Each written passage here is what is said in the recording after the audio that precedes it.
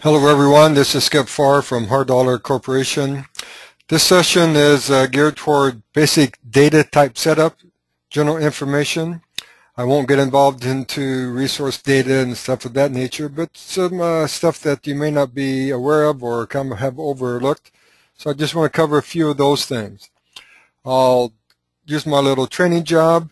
I'm going to start in the library. In the library, we have an address book.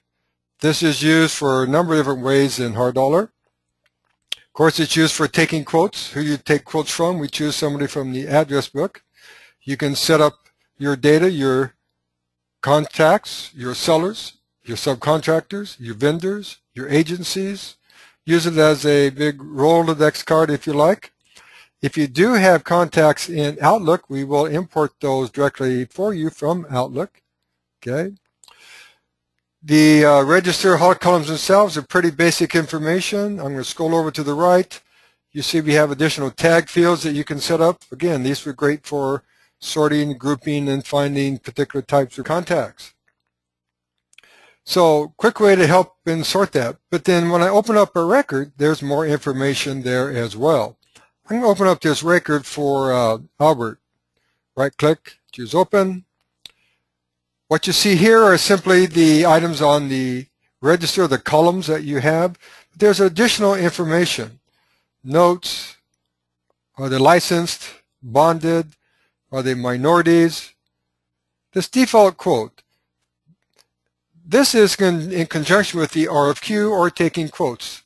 What I've set up for this particular company, this quote group tag, so he always quotes the items that I've tagged landscape work.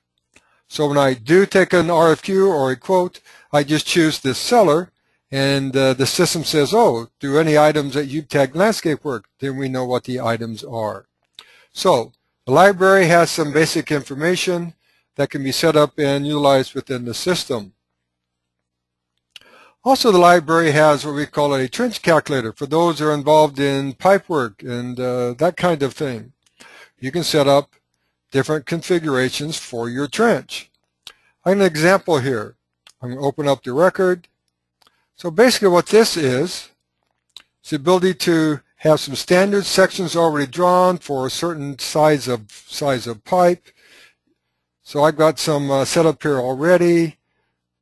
Diameter, in other words, I got a 24-inch pipe. I can set some standard beddings up, inch, and so forth. So whenever I want to use a 24-inch sewer pipe for any cost item in Hard Dollar, I've already got it created.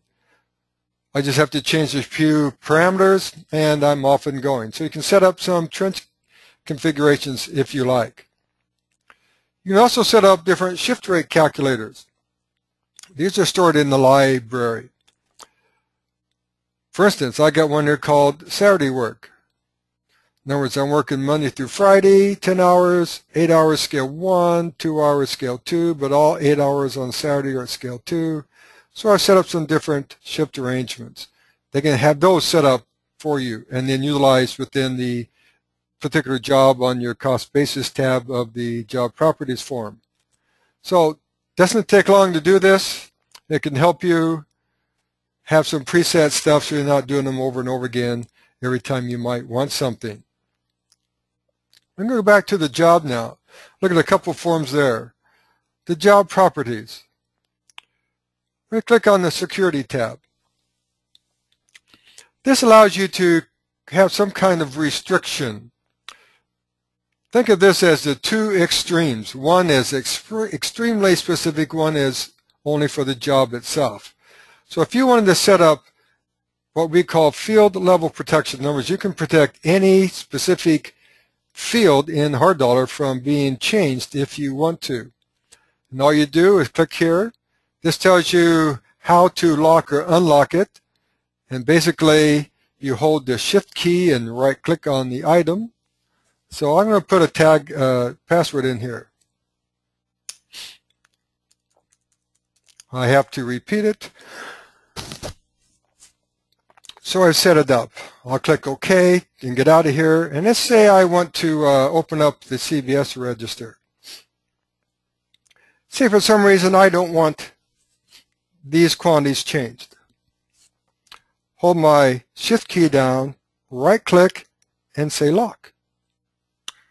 Put in my password,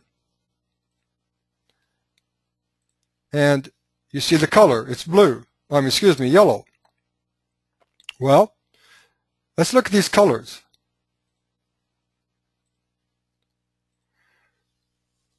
The yellow says it's protected, unlocked.